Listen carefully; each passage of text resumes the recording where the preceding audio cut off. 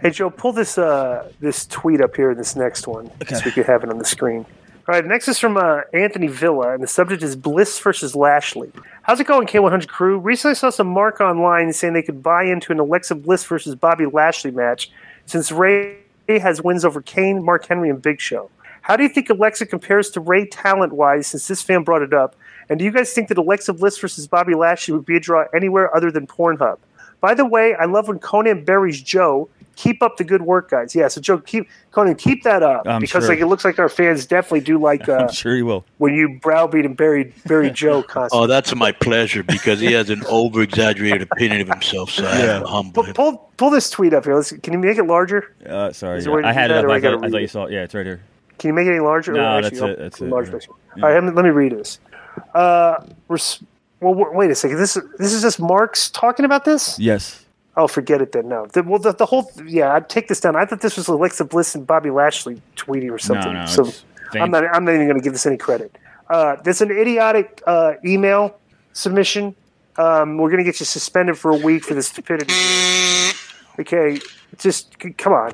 I mean, bro, Alexa Bliss versus Bobby. Like nobody's taught.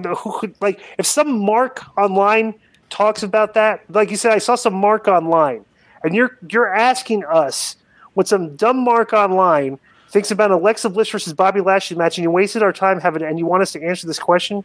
Suspended from the mailbag for a week, Anthony Villa. Make sure you mark that down. Yep. Here's an interesting one from Jose Sanchez. The subject is heel Eddie Kingston.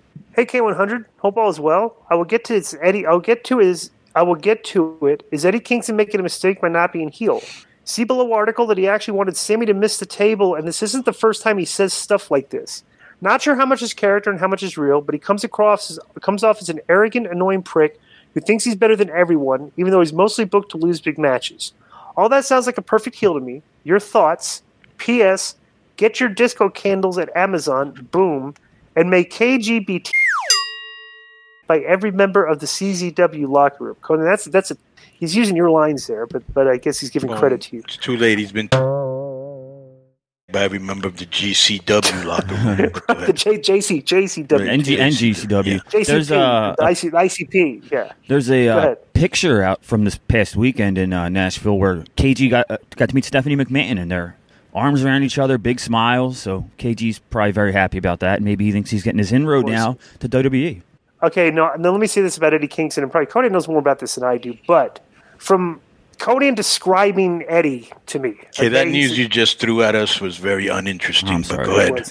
Yeah, that's a good barrier. That he took a picture with Stephanie McMahon, big deal. He looks very proud, very happy. Yeah, well, if our fans are going to, you know what? People are going to send in emails. Joe, why would you think anybody would care about that? I think numbers will go up after that declaration. You should tweet it out too. All right, I will.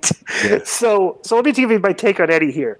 From what Konnan told me about Eddie, because I don't know Eddie, I've never worked with him before, but he says he does have kind of speaks his mind, has kind of a big mouth, and Konnan, you did say this one time, he can be kind of annoying sometimes, right?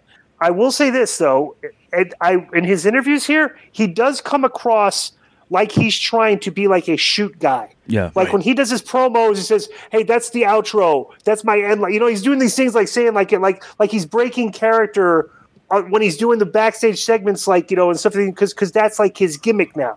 It's like he uses these things to try to make it sound like, okay, I'm shooting all the time. So I would suggest he's probably shooting in stuff like this too, because he's trying to make it like he's shooting on the show. He's trying to make it, which is not a bad idea at all, especially in this day and age where a lot of these guys come across as very fake. You know what I'm saying? So like when you're cutting promos, if everybody thinks you're real, that's good these days because it makes the show better. And staying in character and on interviews and stuff, that's good too. It makes you, because people don't know if you're real or fake. You know, so it's like you want to keep that line blurred. That's good for the business. You know. So what do you think, Konnan? Well, I didn't know who Eddie Kingston was till I went to TNA. I'd seen his name before, you know, because he's been around a long time, but I didn't know who he was. But he had heat. When I got there, he had heat. And describe it. He with the boys or he with the Office? Or both? With the Office. Okay, for what? Some relationship he had with some girl there. Okay. All right.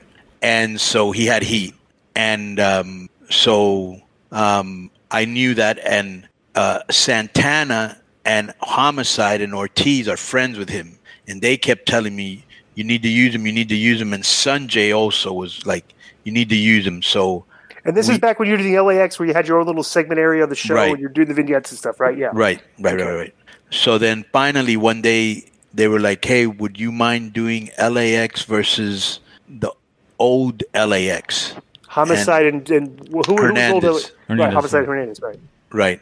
And then they were like, we were thinking of using Eddie Kingston. Is that all right with you? Because they actually would ask me stuff like this. Mm-hmm. And I said, yeah, let's use him. Let's see what he's got. You know, I had no idea. And he was absolutely great to work with, passionate, loved the business. He's got a big mouth. He's kind of annoying, but that's cool. You know, he did great promos. He did his job. He really got into his character. He was a great heel. And I said it on the show, and I was very, very, very upset when they let him go, because I was like, I can't believe that this guy was so good and you guys still let him go. Wait, so they got rid of him? Yeah.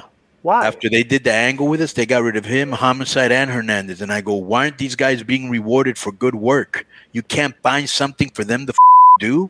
You know, I was very mad, and they got rid of all three of them. And they did. Because you and Eddie had some good face-off verbal battles, right? And the other two guys had good matches. It was really, and I was I couldn't believe it. I told Callis a million times. I told Scott D'Amore a million times. Why are you letting these guys go? I told Sanjay, why are they letting these guys go, man? But they did, you know.